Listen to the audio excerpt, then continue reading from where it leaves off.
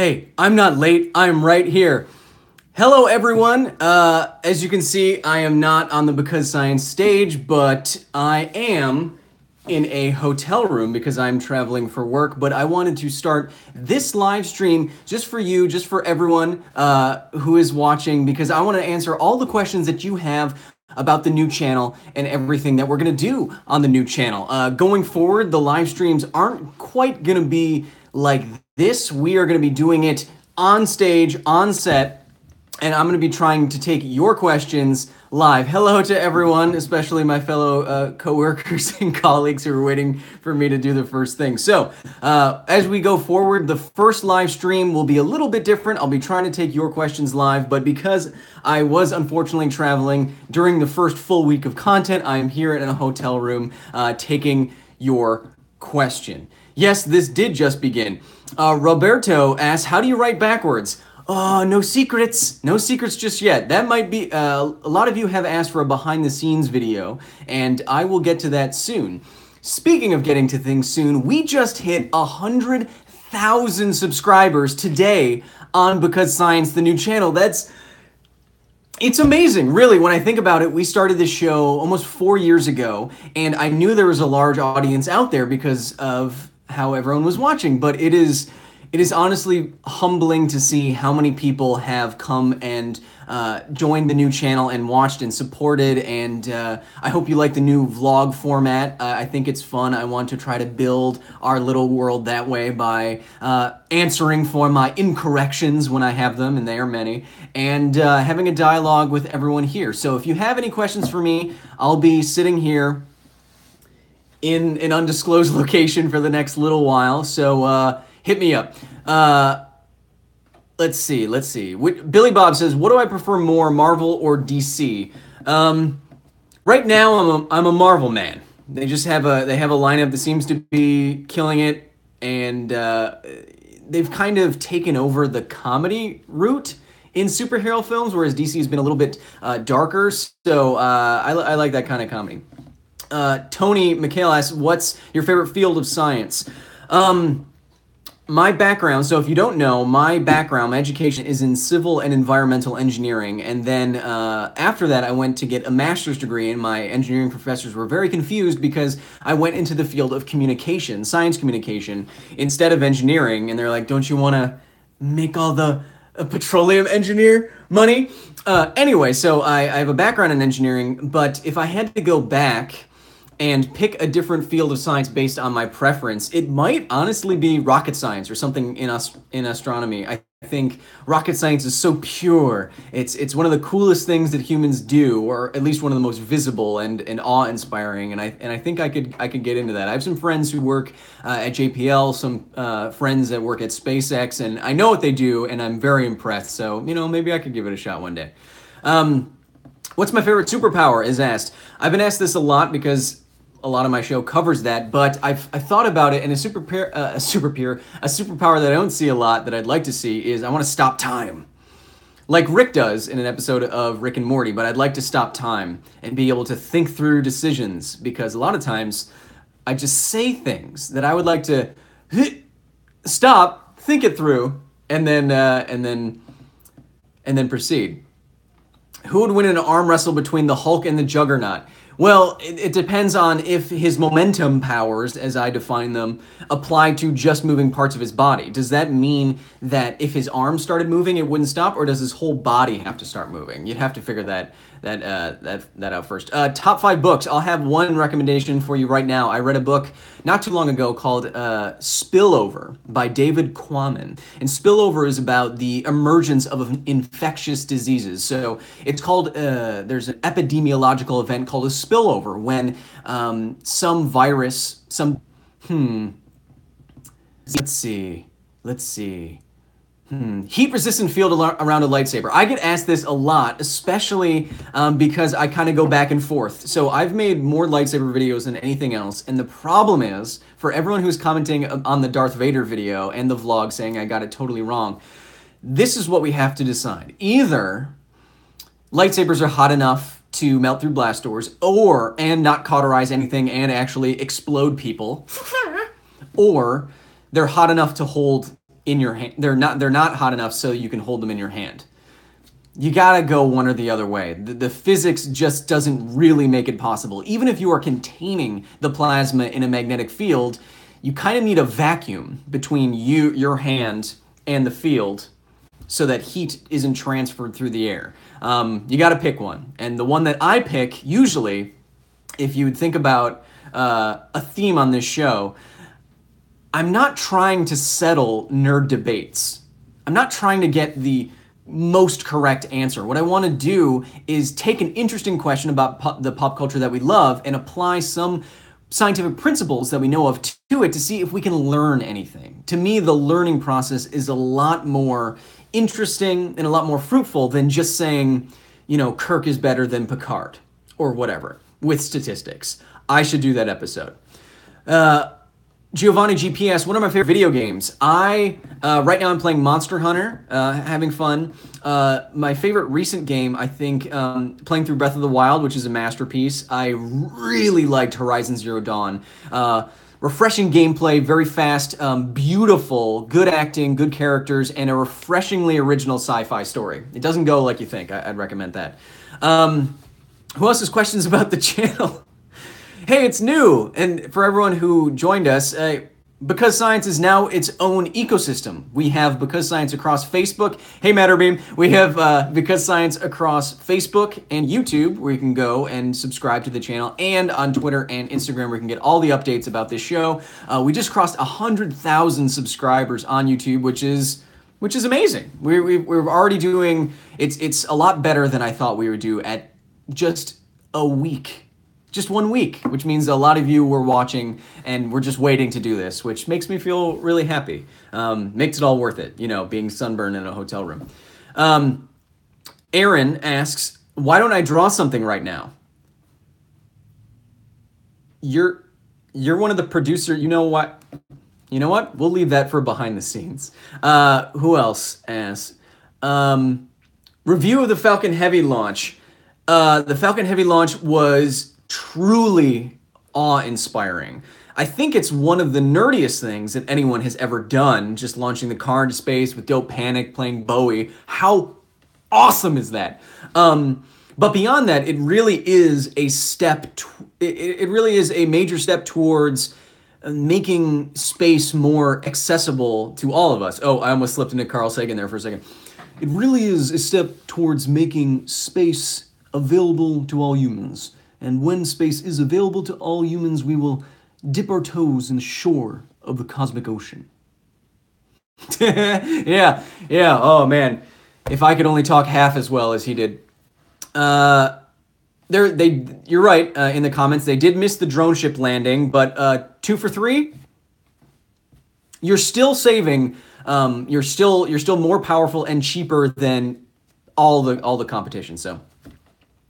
warp drive for real. I know there's a lot of theories about the Albuquerque drive and the drive that's supposed to get around energy requirements, EM drives. Right now, I haven't seen anything that's been particularly convincing to me. The amount of energy that you need to warp space and time itself to get around the relativity problem. Is just absolutely enormous. I don't see it happening anytime soon. So the relativity problem is that when you go very, very, very, very, very, very, very fast, close to the speed of light, time contracts for you. So you experience less time than the world around you. So if you're going really fast,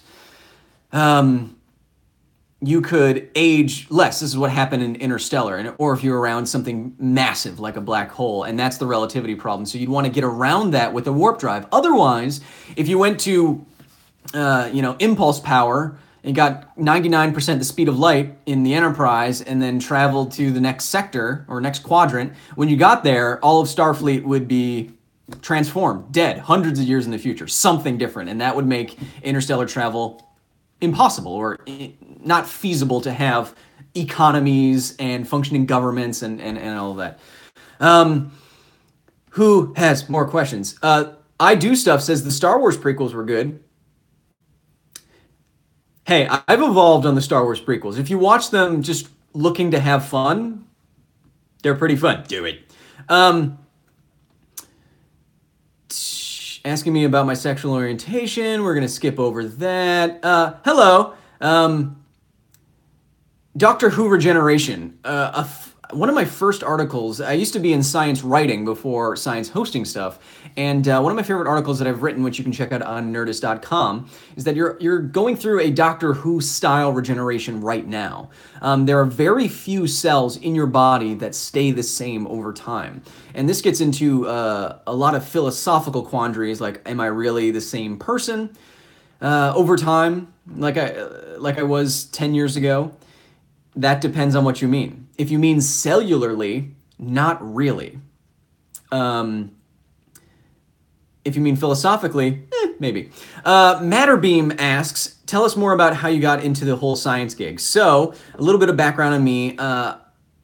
When I was doing my engineering degree, I started just science writing because I wanted to get better at communicating science because I was really nerdy about it. So I started my own little blog, no name blog, and I started writing for myself and challenging myself to write every day and get better at it.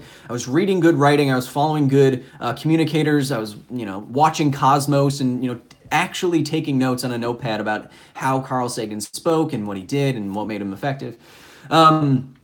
And during that time, I started pitching freelance science articles, which you can still read on scientificamerican.com.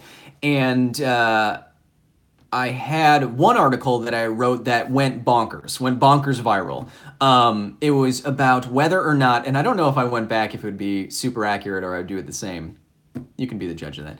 But I wrote an article about whether or not a certain character would die during a certain movie involving the Firefly universe. And I did a kind of a fanboy nerd rant about that, and it did so well. It got tweeted out by Nathan Fillion. He said it was the best fanboy rant he's ever heard about the show, so I win. Sorry. But after that, I realized that people really like the intersection of science and popular culture, so I wanted to make it my thing. I wanted to make it something that that I stood apart from other science communicators on. Because let's be honest, there's a lot of skinny white guys talking about science on TV and the internet, so I wanted to be different, hence the hair.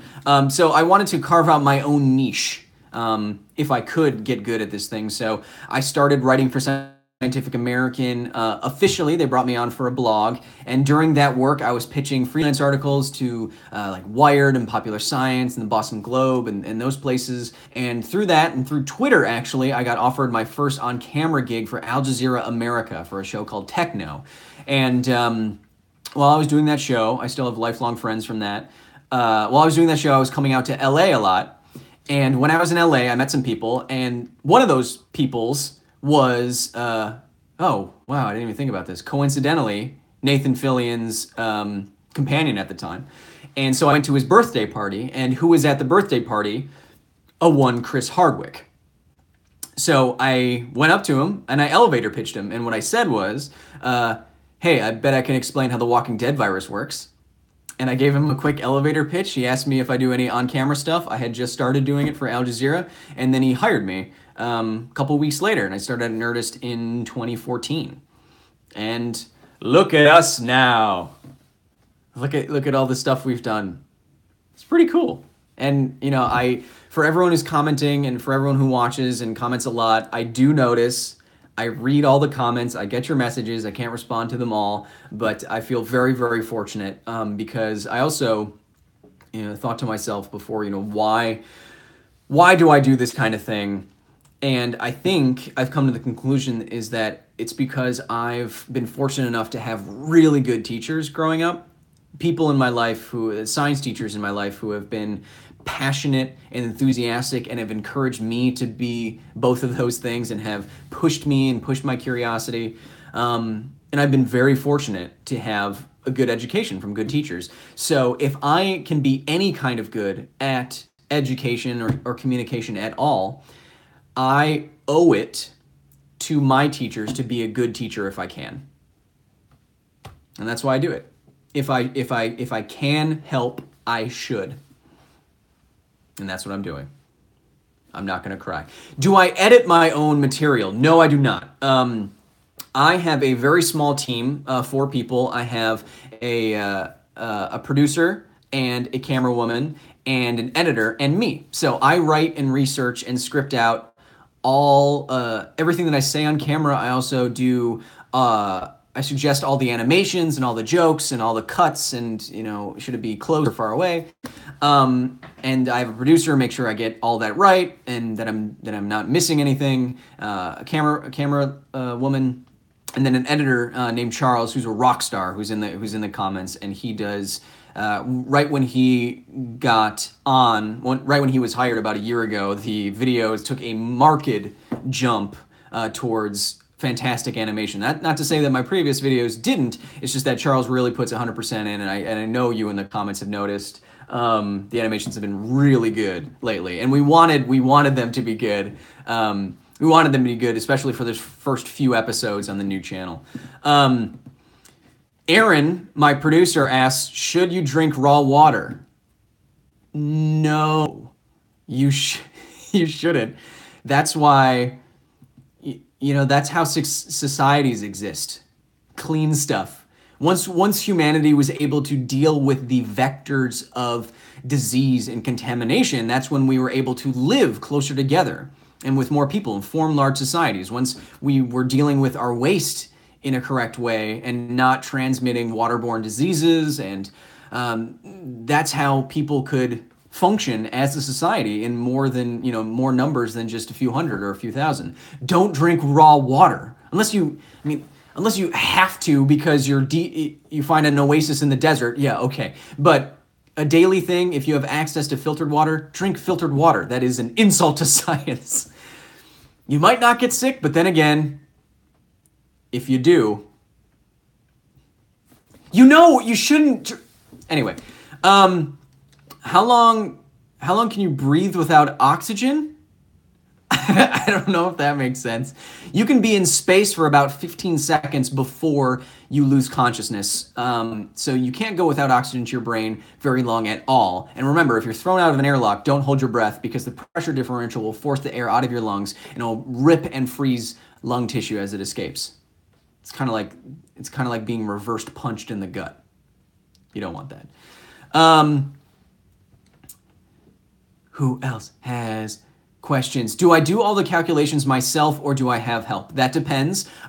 People like I've only recently contacted people like Matterbeam, who are in the comments, who are nerds like me, who love calculating the stuff that I calculate, and sometimes I need a second opinion on, does this make sense, or these numbers make sense, or this is above my pay grade, so to speak, in terms of my engineering background, because I'm not a working engineer or working scientist, so I want to make sure I'm getting stuff right. But I usually, if you pay attention, I usually stick to topics that are basic. Because I'm not an expert, I'm not a PhD, so I don't want to talk about anything that I don't fully understand. And also, I want the show to be broad enough that it introduces basic science concepts that if you are interested, you can look into further. Or if you're a kid, or if you're a family, there can be kind of an entry point into this stuff. I'm not trying to give a complete seminar or lecture about these topics because it's beyond me, or it would just take so long to make one episode that I can't. So I do all the calculations myself when I can, but they are usually pretty basic. Order of magnitude kind of estimation. So things that we can get pretty ballpark of the right numbers. And that's how I do most of it. I mean, it takes about 2 full weeks of time to produce one episode from beginning to publishing it out on the channel. So it's a pretty tight turnaround. So even now I'm stressing out about what the next episode is going to be. I have an idea, but the episodes coming up are going to be good. Oh, how long can people breathe pure oxygen? That makes more sense. Well, I know if you saturate your blood with oxygen more than it otherwise would be, like David Blaine did for his stunt, you can hold your breath for 20 or 30 minutes, which sounds crazy, and it does. I knew this question was coming. What kind of yes, I get paid. I don't do this for free, which is why sometimes you have to go to a hotel room to do stuff that pays for everything. I love doing Because Science, and it's gonna be free pushing it out to you. If you want it 2 days earlier, you can subscribe to Project Alpha and get it 2 days earlier than anyone else for a bit more premium stuff and some other stuff that Nerdist and both Geek and Sundry do. But it's going to stay free. But yeah, I gotta survive. What conditioner do you use? I use Elita. I don't know if it's a local brand, but I buy it. It's called Elita. Use Elita, a lot of argan oil, and I have good genes. Thanks, Mom, if you're watching. I'm going to continue, if you're asking, I'm going to continue to do Muskwatch. I have a lot of fun doing Muskwatch with my good friend and colleague, Dan Casey. He is one of the sharpest, wittiest, and smartest people that I know, and being able to play off of him. I try to be silly and because science. I want it to be more accessible. I'm just a guy who wants to learn these things with you. But what Dan is great at is rapid fire thinking on your feet and improv, which is a lot. If you couldn't tell, it's a lot of what we do on. So being able to practice that, so to speak, with him every week, and with everyone who makes that show, some of them are in the comments. It's a real treat. It's a lot of fun. And I don't have to write it, which is great. If Elon offered me a job, would I take it? Loaded question. I can't take it. But if he, not right now, but if he asked me if I wanted to do anything, I would find a way to make it work.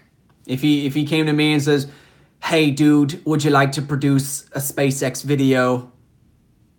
Heck yeah, let's do it. I think he has good intentions at heart. I think at the bottom he wants to increase public understanding of science and interest in science and space travel.